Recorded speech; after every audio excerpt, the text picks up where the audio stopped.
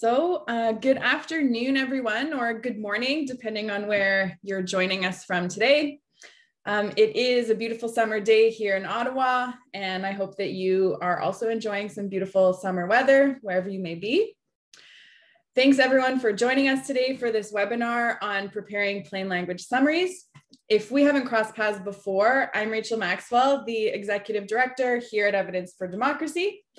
And I'm still, as I say all the time, but I'll say it again, I'm still fairly new here in my tenure at E4D. But I must say that coming on board when we have really timely work like this going on, not to mention the great team behind it all, has made my initial months at E4D really exciting. Before we get started, I do want to take a moment to acknowledge the land that we're delivering this session on from today. As I mentioned, I'm joining from Ottawa, which is located on the traditional unsurrendered territory of the Algonquin Anishinaabe people. While we take a moment to acknowledge this, let's all recognize the history and continuation of colonialism on this land. For all the settlers on this call, let's think about the benefits that we experience because of colonialism and how we can do our best to respect and stand in solidarity with those who were here first. I know many of you are joining today from different places, so we'll also share a link in the chat to Native Land Digital with you. Native Land Digital is a nonprofit that has created a map to show Indigenous territories, treaties, and languages. And it's a really helpful tool for understanding more about the different lands in Canada. And I encourage you to take a minute to explore that today or whenever you might have a chance. Now, I'd also like to take a moment to introduce our presenter for today, Farah Quasar. Farah is a force all unto herself and hardly needs an introduction, but I'm going to give it a shot anyways. Farah is a researcher and science communicator who recently finished her Master of Science degree at the University of Toronto. During her studies, she co-founded the Toronto Science Policy Network. And these days, in addition to everything else that she's involved in and contributes to, she also serves on the inaugural Youth Council of Canada's Chief Science Advisor. Farah joined Evidence for Democracy this past winter as a researcher to lead a project on plain language writing. And this is thanks to a collaboration with the Impact Assessment Agency of Canada. The work that's being presented here today is actually an adapted version of that work for a public audience. So in terms of our topic today, I'll go out on a limb here and say that if you weren't already a fan or advocate for plain language summaries, the pandemic has likely made you one. As many of you will know and acknowledge, so much research involves very dense, very technical components, and science can really feel like its own incomprehensible language at times. So this technical language is not usually accessible to non-specialist readers, which can leave people feeling like they're fumbling around in the dark when they're trying to understand scientific insights. Further compounding this, there really isn't a standardized set of tools or practices out there to help guide public communication in ways that make science comprehensible and useful to different audiences. So this is where plain language can help. And rather than steal of any Farah's thunder here, I'm going to leave my remarks there. But one quick thing before turning it over to Farah, just a couple housekeeping remarks. Please feel free to use the chat feature throughout the presentation today. You can drop any questions you have for us in there, or you can submit the questions via the Q&A function. We will be monitoring both, and there is time for questions at the end. So we'll keep an eye on those and get to as many of your questions as possible. We do also have auto-generated captions turned on today. If you would prefer to not have those showing up, you can turn them off by clicking the closed captioning button at the bottom of your screen and selecting Hide Subtitles. Following the webinar, you will receive a copy of the recording. That was already asked, but we'll mention it again, and a copy, I believe, of the new Plain Language Summaries toolkit. So I'll leave it there. Without further delay, I will pass it over to Farah. Take it away. Thanks so much, Rachel. And I feel like you did steal a little bit of the thunder, but that's all right, because I think we can all see the importance of plain language today. But just to ask everyone, I'm curious, have you ever read the abstract or an executive summary of a scientific manuscript and just felt a little confused? Feel free to say yes, no, or maybe in the chat and share an opportunity or two where you felt very confused. And I mean, personally, for me, I have felt very confused throughout the COVID-19 pandemic. There have been so many technical terms for us all to learn about. Are not, flatten the curve. Do you remember flatten the curve? And just keeping up with just this ongoing rush of information that keeps coming out and trying to navigate all of this public health guidance. And as Rachel mentioned, none of this is new, that research often involves so many high level technical components that it's really not accessible to non-specialists. And to complicate matters further, there aren't really a set of standardized tools across different institutions to really help guide public science communication so that it's useful.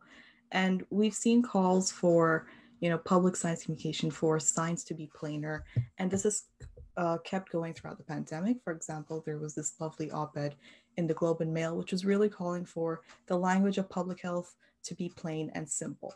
And this can be applied to science. And this is where this idea of plain language can come in. So, what is plain language? Well, according to the National Plain Language Foundation, we'd say that a communication is in plain language if its wording, structure, and design are so clear that the intended readers can easily find what they need, understand what they find, and use that information. And often when people kind of hear this definition, they think, okay, so it's kind of about shortening text and maybe substituting technical terms for easier words. But the thing is that plain language is more than just shortening text. As a writer, you're taking responsibility for the work that you're sharing with the reader, and you're putting the reader first.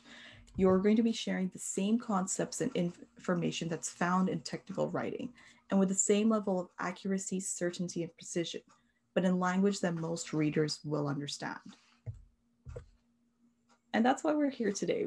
Thanks to a collaboration with the Impact Assessment Agency of Canada, we prepared a 40-page toolkit on how you can prepare plain language summaries. This includes kind of practical tips, examples of how to put those tips into action, as well as checklists. I'm not going to go through the entire toolkit today, but we really wanted to kind of present the best practices to guide you from beginning to think about writing a plain language summary to all the way of actually writing, actually formatting it, and what to do before submitting, with a few examples. I'm going to take a peek at the chat to see what people think. Oh, I can see that a lot of things have been confusing, so I'm glad you're all here today. So I'm going to dive straight in. And before you can start preparing your plain language summary, you have to think about what you want to focus on. And that begins with who is your audience. So a lot of times when I ask people, who are you aiming this text at? The answer often is the general public. But the thing is, there is no general public. The public is full of many different stakeholders, many different groups who all have different characteristics. They may have different ages, they may have different literacy skills, they may be fluent in different languages and have different gendered identities and belong to different socioeconomic backgrounds.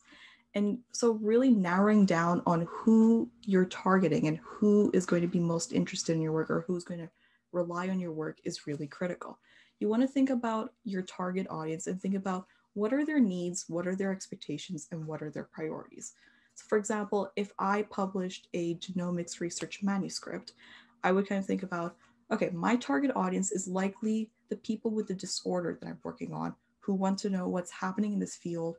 What are the advances? My target audience might also include doctors and researchers who are working in this field and who want to use my findings to further what they're doing. So I kind of have two target audiences in mind. Your target audience will vary differently depending on what you're writing about, what research you're doing, but it's always good to narrow it down as much as possible. And if you can't narrow your target audience down, then try to write as broadly as possible, keeping in mind the different stakeholders who might be reading your research to make sure that what you're writing is accessible to as many people as possible. The next question you probably want to ask yourself is, what is your purpose? Why are you writing this plain language summary? Is it mandatory? Is it a requirement that you have to tick off? Is it something that you're doing in addition to make your writing accessible? And do you have outcomes in mind? So for example, is it because you want to engage your audience? Is it because you want to prompt a greater level of awareness? Maybe you want to provide instructions or explanations. Maybe you want to elicit a behavior change. And the reason why I'm flagging this is because depending on your purpose, you might want to structure your plain language summary differently.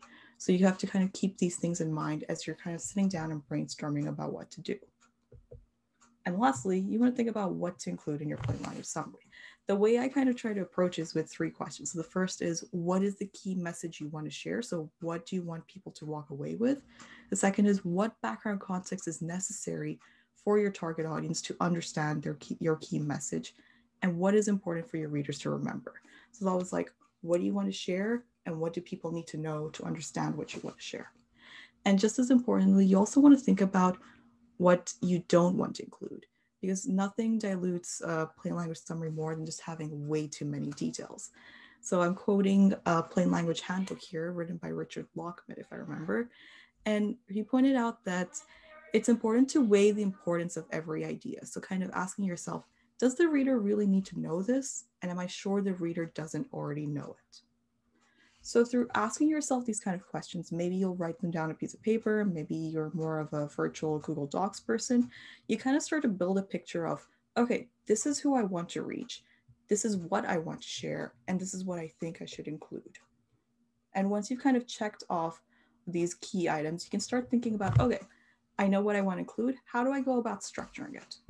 And for this, you really want to think about how your reader will access and use your plain language summary or document. So as a general rule of thumb, you probably want to aim for your plain language summary to be about 10% of the overall document size. And there are lots of ways you can go about structuring your plain language summary. Perhaps you just want it to be an abstract size. Maybe it's just 500 words. Or perhaps you've got a really long report. Maybe it's 100, 200 pages long. And you've got a little bit more flexibility in how you could go about your plain language summary. Maybe you want to go with the typical introduction, methods, results, and discussion. Maybe you want to go with an inverted pyramid. So this is something you see in journalism, where it's kind of, you start off with the most important information, then you add more details and you go broader. It's kind of, you answer the who, what, where, why, when in the first 500 words. You could also go with a chronological order. So perhaps you're just guiding the reader through what happened and just filling them in on details as you go along.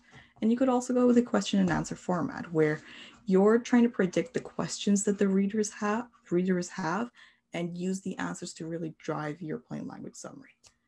To what I'm trying to really say here is that there's no one perfect structure. It's going to vary depending on what type of plain language summary or document you're working on, and it really depends on how you want the document to be used. But what all plain language summaries should have are a few essential elements. So here is a screenshot from Postnote. So this is a research briefing that was prepared by the Parliamentary Office of Science and Technology in the UK. You can see that it's about small modular nuclear reactors. And I'm showing you this example to kind of highlight some essential elements. So you should obviously have a very clear title that anyone can kind of point and see, okay, so this is what it's about. If it's a longer plain language summary, perhaps you'll want to throw in a summary box. So kind of 3 to 5 quick bullet points which summarize what you're talking about. You'll want to have some sort of background, some sort of introductory information to fill in the blanks for people who might not be familiar with your topics, kind of addressing the who, what, where, why, when, and how at the beginning. And you'll want headings to kind of direct people and catch their eye and help them move along the document. And when it comes to headings, there are best practices. So you'll want to aim for kind of 2 to 7 words. And you want to make sure that your title can make sense on its own. You don't want to include abbreviations that you've probably introduced in text, but if someone's skimming the table of contents, they won't know that abbreviation unless they read the actual document. So when I aim for 2 to 7 words, something that really describes, it's a descriptive heading rather than just a functional heading of introduction and methods. You should avoid overly technical words. And in general, the titles of programs or policies do not form good titles. The example that I'm showing here on the slide is a screenshot from an environmental impact statement by the Labrador Island Transmission Link project. And you can kind of see they've skipped the whole introduction, methods, results, typical headings. They've gone for more informative headings. So things like need and purpose of the transmission project, rather than just saying aims. They've thrown in things like operating and maintaining the transmission project instead of just operations. So just simple little tricks like this can make your plain language summary like make it easier for readers to navigate and find the information they need. And then we actually come to the meat of the bones, which is writing your plain language summary. So there are many best practices. I've boiled them down to 3, but there's more. The first one is to write the way you speak using a conversational tone. So that means avoiding overly formal or bureaucratic terms, not being overly formal, not making sentences more complicated than they really need to be. The next one is to kind of reduce the use of jargon. So do you really need to use that jargon or that technical term? Or is there a simpler word or a word that your audience is more familiar with that you can substitute in? And sometimes it's not always possible to reduce jargon. Sometimes you have to use that jargon. And in cases like that, you want to lead your audience into understanding with an extended definition. So perhaps you point out that, hey, thermite reaction is a thing and this is what it's used for, rather than just diving in and assuming that people know what that specific reaction is. Another example is to make sure that to remember that words have different meanings depending on the reader or the context. So as an example, the word significant. As a scientist, like when I see the word significant, I assume that a statistical test has been done. There's a p-value and the finding has reached some sort of threshold. But in lay language, significant just means important. So if I see the word significant in a regular newspaper article, I'm just going to assume, okay, this was important. I'm not thinking about statistical tests. So you want to double check that different words that you're using actually don't have different meanings in different contexts. And of course, don't use an abbreviation unless you plan to use it repeatedly. I don't know if you've ever read an abstract where you read an introduction and you just, by the end of the introduction, the sentences are just packed with abbreviations and you have to keep going back to remember, wait, what did that abbreviation mean again? So you don't want to use an abbreviation unless you plan to use it repeatedly. And even then, if it's not a common abbreviation, you should avoid it. So for example, I keep saying plain language summary in this webinar. PLS is not really a common abbreviation, and that's one of the reasons why I'm avoiding it. There are more best practices when it comes to plain language summary. So things like thinking about your general writing style and tone, thinking about how to effectively use words, how to share technical information, how to write sentences, paragraphs, and sections effectively. If I went through it all, it would probably be a little boring. So instead, I've kind of shown 2 examples that can show how you can put some of these best practices into action. So this here is a paragraph from an environmental assessment report in 2018. It's talking about the common nighthawk, how it's an aerial insectivore, and I will read out this paragraph. So it says the common nighthawk is an aerial insectivore whose breeding success depends on the abundance and diversity of insects. Contrary to what the proponent reported, Environment and Climate Change Canada stated that artificial lighting may have adverse effects on insects and result in the fragmentation or decline of populations of certain species that serve as prey for the common nighthawk. So that paragraph is only 2 sentences, and that second sentence is, I think, about 50 to 60 words. That's long. You want to aim for your sentences to be around, I think it was 15 to 20 words, and that's pushing it. And you want to make sure that when a person is reading the sentence, it's easy for them to follow along, and they haven't forgotten the main point of the sentence by the time they reach the end. So if I was rewriting this sentence, this is what I would do. I would actually ditch the word aerial insectivore. When I saw the word aerial insectivore first, I thought like, maybe this bird only feeds on flying insects. But the real, what the term actually means is that the common nighthawk is a bird which feeds on insects while flying, like a little distinction. And then for the second sentence, I split it into 2 because it was just long. And I pointed out, okay, the part that says whose breeding success depends on the abundance, I flipped it into the nighthawk's ability to reproduce depends on the number of and the diversity of insects available. Another thing was proponent. I don't know if everyone's familiar. Proponent just is referring to like the company that was proposing this project. So I just said, let's use the word company. We don't have to use proponent. I decided to ditch Environment and Climate Change Canada just to go with experts. I'm trying to aim for the plain language summary to be a summary. And just pointed out that, artificial light may negatively impact the insects that the nighthawk feeds on. So kind of, it was really about sitting down and figuring out, okay, what is the most important information that people would want to read?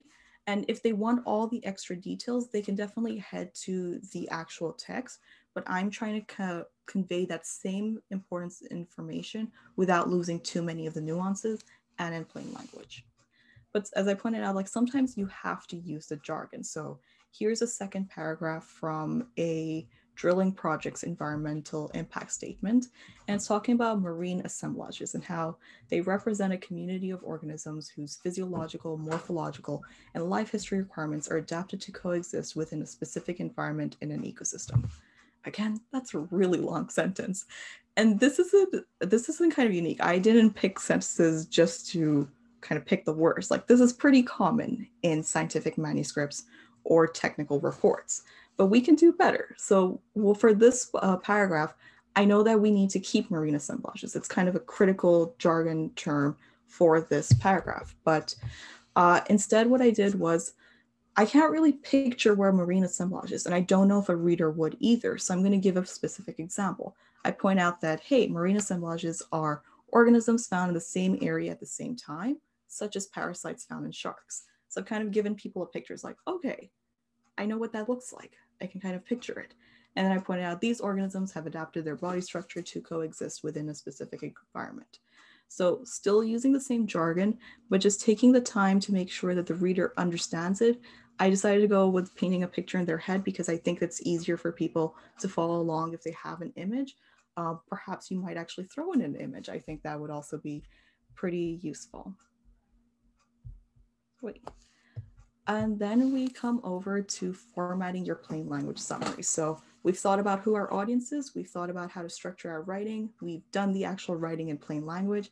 And now it's not just about loading it up in a Word, Microsoft Word or Google document and just sending it over, but you should also take some time to think about how you want to format your plain language summary so that people can easily navigate the document. And this involves using typographical elements of things such as fonts, headings, font sizes, maybe margins, justifications, white space, thinking about bullets and numbered lists and tables and figures. And none of this is new. I'm sure all of you have worked with all of these elements before, but it is important to kind of take a minute to really think about how to use these effectively. So for example, generally, the recommended advice is that you should use sans serif for headings and a serif font for paragraph text. Serif are like the little things that stick out if you think of Times New Roman. That was not a good example, but you'll notice that I've actually used a sans serif font for both the heading and paragraph text here. You should use bold, underlining, capitalization, and italics for emphasis, but you should use it sparingly because huge blocks of text that are in italics are actually not very easy to read. They're not very accessible. So you want to use it very sparingly and just for emphasis. If you're constantly bolding throughout a document, people will not, it won't grab the reader's attention as quickly. They'll just start ignoring it because you're using bold so often. Another important thing is to use white space to break up blocks of text. You'll kind of see that my slides are very wide and open, and you'll see some examples in the next few slides on how to use white space effectively. And when it kind of comes to lists, you want to group 2 to 8 items. You can pick between numbered or bulleted. Numbered lists is generally if chronology matters. Bulleted is if it doesn't matter as much and you're just listing a discrete different ideas. And of course, with any figure or table you use, you want to include a clear title. You want to use a short descriptive caption. These are all things that you've probably encountered in whichever career that you're pursuing. It's not new information, but using it all effectively really does make a difference. And let me give you an example. So this here is a screenshot of the NWT Environmental Research Bulletin. They prepared a 2-page bulletin which talks about how this particular research project, a community monitoring initiative, found increased salmon in this area. And just to point out how they took advantage of this 2-page space, they used bullet points to break up text. So they didn't decide to kind of stuff it all into 2 paragraphs. They use a question and answer format to really guide the reader's attention to different parts of their document. They use lots of white space. They have lots of white space. It doesn't feel like it's crowded. They've got some colors, some captions, and some labeled axes. And they've also included like any recommended readings and context. Like this is a page that I'd be perfectly fine with reading and it doesn't feel stuffed or overpowering to me. And lastly, before submitting your writing, it's obviously important to proofread and field test your documents. So as you proofread, you should consider each word, sentence, and paragraph carefully from the reader's point of view. So is that word really necessary? Does that sentence make sense? Does that paragraph fit here, or does it go below or afterwards? Sometimes proofreading, like maybe you'll want to print it out and read it out loud. Maybe you want to use the read aloud function on your laptop or computer. Or maybe you just want to flip to a bigger screen or a different device to look at it. Usually looking at something in a different medium or platform makes a difference. And you also want to take some time to field test your document. So it's this idea that you're taking your document and you're either sharing it with a member of your target audience or someone who's just outside your field of expertise to review the text. Because you might not be able to catch mistakes just because you spent so long working on this document and you're very familiar with it, and you'll just be like, yes, that paragraph there, and you're not in that kind of headspace to catch mistakes as often. So when you're field testing a document, you want to ask open-ended questions. You want to check that your document is useful and readable. So you might want to ask readers, hey, could you describe the key concept in your words, to see if they picked up on the key messages you were trying to share, or whether they were able to use the document to find the answers they were looking for. So putting it all together, what can plain language summaries look like? Well, there are it might be a simple plain language summary. Maybe it's a paragraph, maybe it's a blog post, maybe it's kind of a newsletter. So there are many different forms. I've shared 2 examples in the next few slides to give you a sense of what it can look like. So this here is a blog post. It's been written by authors who published a manuscript in the Canadian Science Publishing Facets Journal, and it's talking about how lab fish exposed to a diabetes drug show few effects. Let me see that. Okay, so if I take a look at their first paragraph, it says that metformin is a pharmaceutical drug widely used to treat diabetes in humans by lowering glucose production. And they're saying that its doses of 500 to 1,000 milligrams daily, and it's excreted by the kidneys in urine. It's a pretty straightforward paragraph. They're using very simple language. They've clearly pointed out, okay, this is the drug, this is what it does, this is how it's used. And they've really captured the who, what, where, why in their first paragraph. And if you just take a look at the rest of the blog post, you can see they've got the actual picture of the fish so people can kind of imagine the fish as they're reading through this blog post. They've got a graphical abstract which kind of summarizes what the manuscript is about, and just the entire text is very straightforward. It's written in simple language, and these kind of plain language summaries are slowly showing up in some more academic journals. So Facets here is an example. Another example is CMAJ, the Canadian Medical Association Journal. I hope I've got their abbreviation right. But yeah, this was a really well done piece. Another example is one that I've already showed you, but now you can see the first and second page. So this is a 2-page bulletin which kind of walks you through the findings from a community monitoring initiative. And similar to what I pointed out last time, just notice how there's a lot of white space. They've decided to use a question and answer format. So they're asking, why is this research important? What are we doing? What did we find? And really using the questions to drive their plain language summary. They've got photos, so kind of humanizing the people who are doing the work. They've picked one figure, not 2 or 3, but they've just picked the one that they think is the most important to share. And just, I like this one. There's a lot of white space and it's very clear and easy to navigate. So I hope that so far I've kind of shown you that plain language is more than just shortening text, and it takes time. It takes time to take your technical writing and then condense it into language that most readers will understand. And it's not something that you'll get right once or twice, but it's a skill that you'll build over the years. And just to end, I will point out that our toolkit includes more best practices and more examples to help you guide through this. And what we're really hoping for is to kind of push towards the language of science being more simpler and plain. So much of scientific research is funded by the public, and it should be accessible to the public. And as stewards of public funds, we kind of bear the responsibility of making sure that our science and the information that we're learning in our labs and the fields are accessible to all. I could go on about this forever. So Rachel, I will pass it over to you.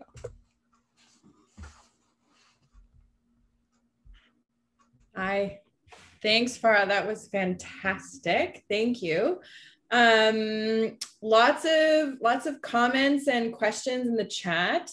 Just want to say I am so pleased to see such an incredible turnout for this talk. We have over 100 people on this webinar today, which is just fantastic. So a couple things, Farah, that you may not have caught since you were focused on delivering the presentation, but people very, very much like your comment around there is no general public. So consensus around that. But I also want to say, as I was listening to you just now give the overview, this kind of writing always reminds me of I think the quote is actually by Mark Twain. It's something like, I'm sorry, or I'm sorry for writing such a long letter. I didn't have time to write a short one. And it's, which always makes me laugh, because actually writing shorter, more concise, clear text is actually very challenging. I think there is, sort of an art form there. So like Farah mentioned at the end there, it takes time, it takes practice. So I wish you all luck in your practice of plain language writing.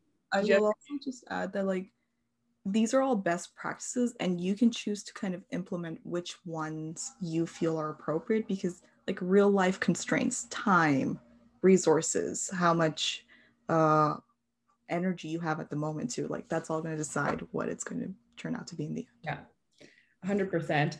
And just before I get to some of the questions and comments here, I will say, for any of you wondering, yes, Farah is our resident plain language checker now on all things E4D. It's a fantastic resource to have on the team.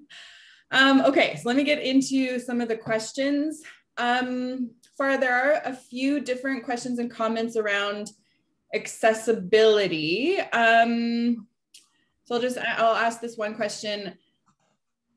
In terms of formatting info around the fonts, we have one participant saying that this doesn't exactly match what she's heard recently about text and font in regards to accessibility. Do you know how well the suggestions you covered there actually fit with accessibility, particularly for screen readers? So about accessibility for fonts, there's some conflicting research. So some recent research shows that you should actually stick to sans serif fonts because they're easier to read for folks who have reading disorders. But there's a lot of back and forth. What I found important is kind of prioritizing an accessible font. So a font that can actually differentiate between different letters and numbers. So something like lowercase l, capital I, and the number 1. So if you're using a font, I would say double check those 3. Can your font actually differentiate between the 3? And specifically for screen readers, so if you're using images, make sure you're using alternative text or alt text. So you're describing what that image or GIF shows, whether it's social media or whether it's producing a document. If you're using something like Adobe InDesign, Microsoft Word, Google Docs, they all have the option to fill in the alt text for an image, and you can make sure that if a screen reader is going through a document, it can actually pick up and describe what that image is. Other things to keep in mind in terms of accessibility, you want to think about being inclusive in your writing. Don't assume pronouns. So often kind of the default is to assume in examples, it's a he, it's a him, but you can also use she, go ahead, put women first, or you can go with they. You can also go with gender neutral names, so kind of Alex or Sam. So there are a lot of different ways to address accessibility. We do actually touch upon it in the toolkit. But if you have more specific questions, I'm happy to dive in. That's great, thanks. All right. I apologize if we don't get to all your questions and comments because there are many. So I'll move over to the chat here. Do you think it is acceptable to sacrifice specificity of language to improve the understanding of your target audience? I think it's a balance. And it comes down to how much space you have to write your plain language summary. If there aren't any space constraints, you can rewrite your entire document or your entire abstract in plain language and keep the specifics. But usually you find that plain language summaries are either short or maybe there's meant to be a summary. You won't be able to capture everything. So I think it's a balancing act, and you have to decide what are the most critical specific details that you want to keep. If you can include all of them, more power to you. If you can't, pick which ones are critical for the reader to understand your key message. Okay, moving on. You touched on this at the end, but I'm going to ask it as a standalone question. Just if you want to expand on anything you did mention there. Would you or do you recommend that every scientific article should be obliged, for example, in its publication in peer-reviewed literature, to include a plain language summary?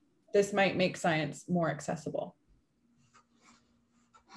I don't know if making it obligatory or mandatory is the right approach, but I think it's a useful one. I think having a plain language summary to complement every manuscript will just make it easier for people who are non-specialists, just scan an article and say, hey, I think this is interesting. All right, I'm going to make the effort to read the whole thing. So I think it's useful. And a lot more journals are beginning to use it. So as I mentioned, there's the Canadian Science Publishing's Facets journals. There's CMAG. There's things like the American Geophysics Union, Geology Union, AGU. It's one of them.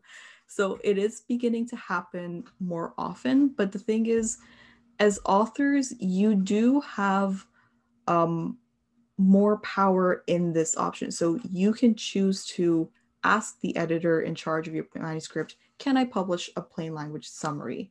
And most of the times, like, I'm beginning to see that, journals are trying to incorporate more social media usage, more clarity around the papers they're publishing. So sometimes they ask, like, can you write a plain language tweet to share your papers? So I don't think a plain language summary is pushing it, and you should definitely try to incorporate them where possible. And I should also too. I've published manuscripts and I have not included plain language summaries yet, but that's also something I'm trying to get better at.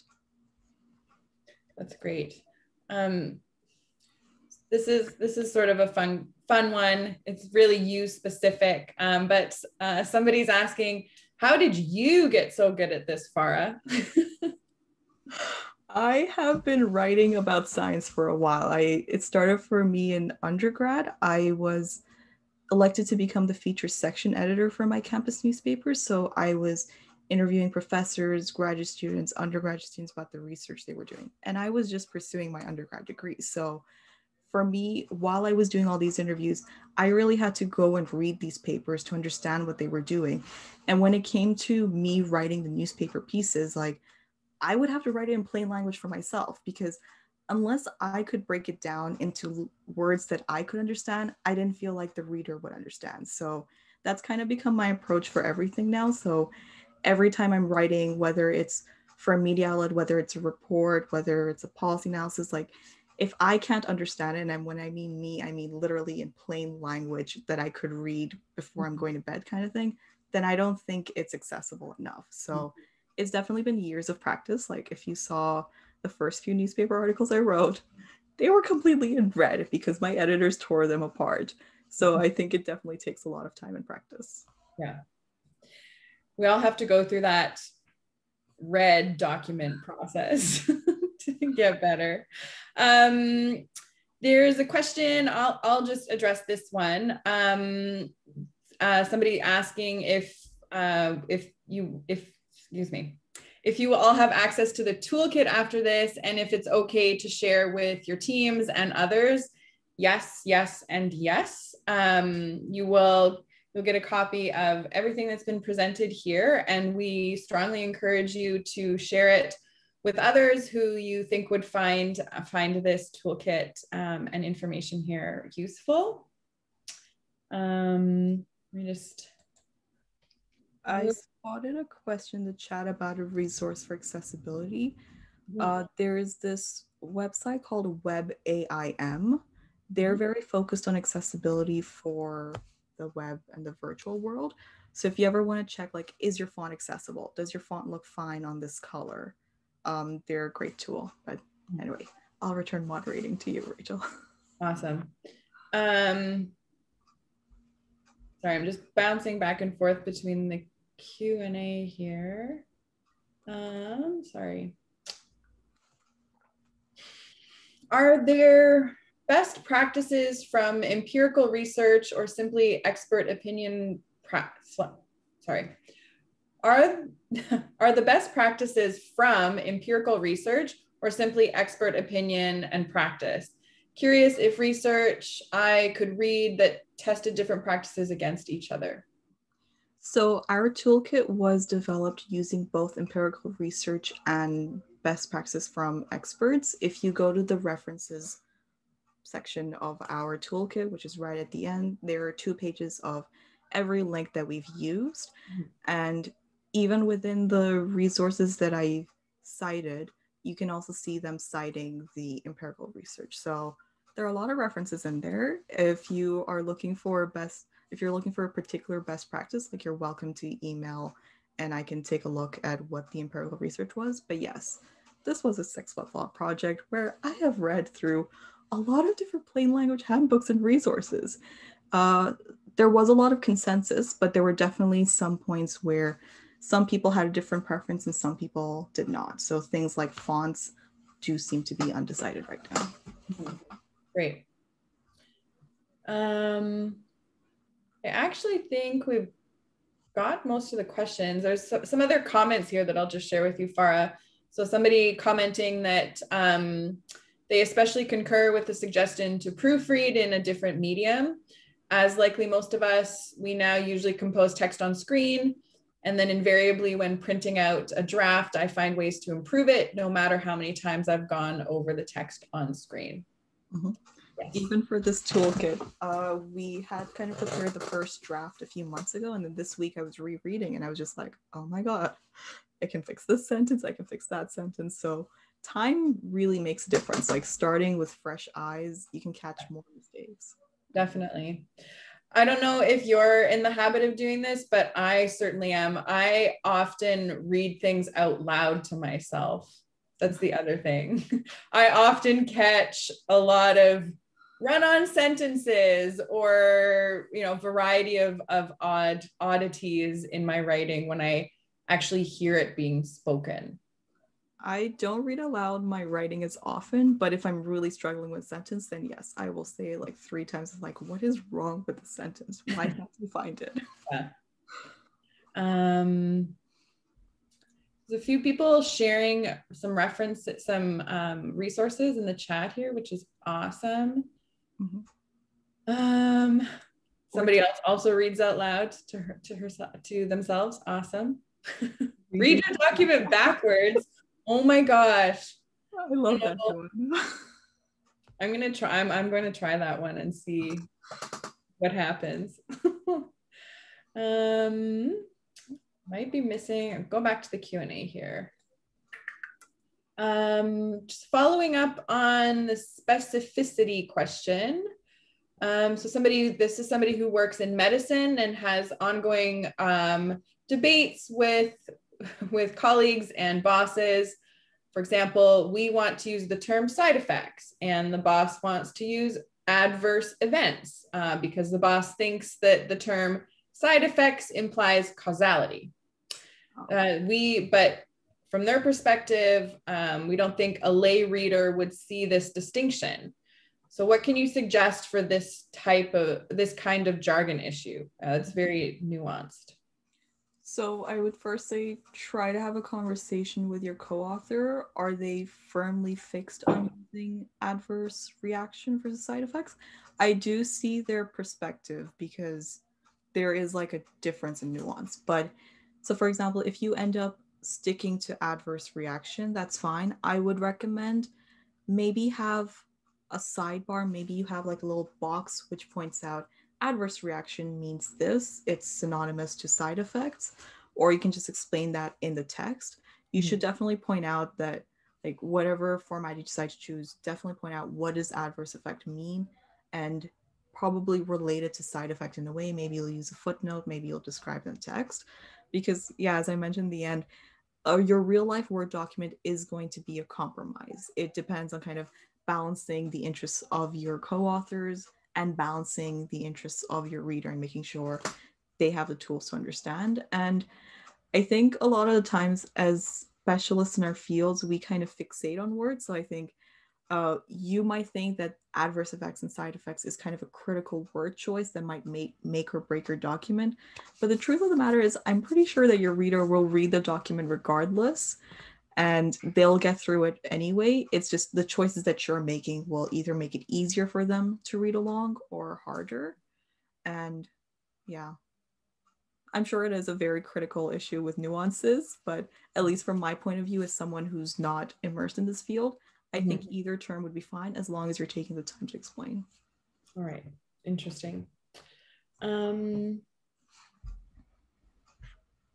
I feel like this was addressed a little bit in the presentation, but I'll ask the question anyways, just so we can dive into it on its own.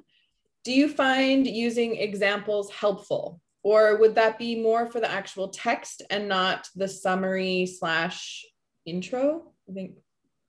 I think that's supposed to be intro. For example, artificial light. Are they referring to traffic or street lights or something else? Is that important? Mm-hmm.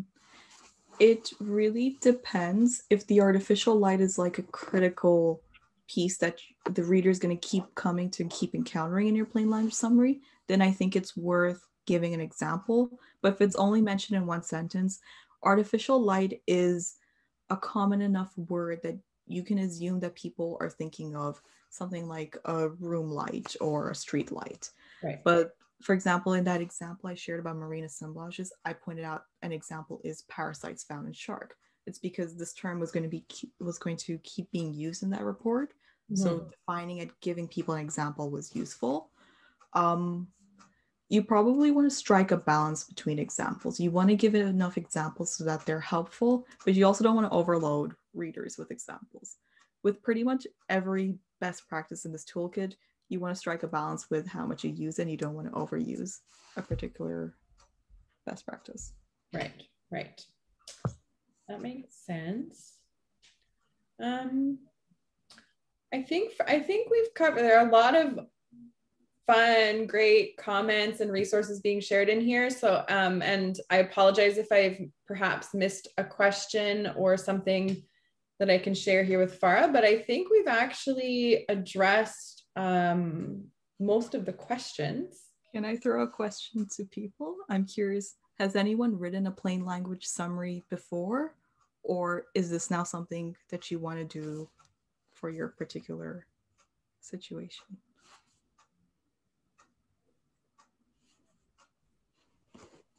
Not seeing any responses. There's got to be somebody on here who's written one. I am forcing a lot of lab I'm forcing a lot of people to do it. Excellent. We have to write reports. Well, it'll come. Others who are saying, yeah, we have to write them as part of reports. Oh, we have an expert. Actual plain language writer, summary writer.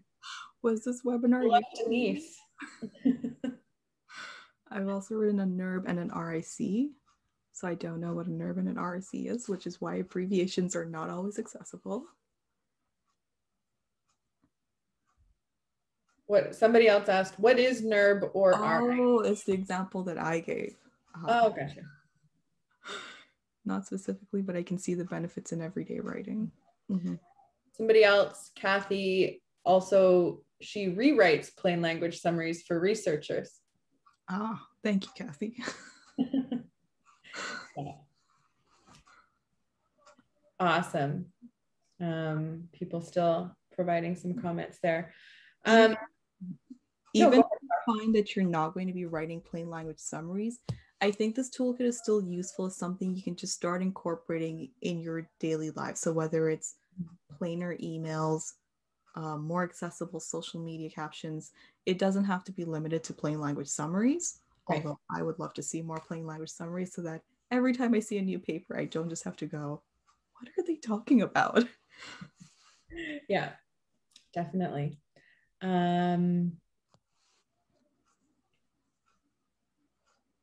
Seeing other comments. Yes, I agree, Erwin.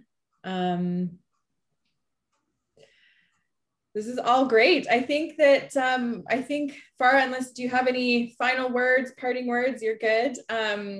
Well, I'll just say thank you. Thanks again, everyone, for attending today. I hope you found it useful and that you enjoyed Farah's presentation. I know I sure did. And as we've mentioned, you will be receiving the toolkit and webinar recording of the webinar as a follow-up.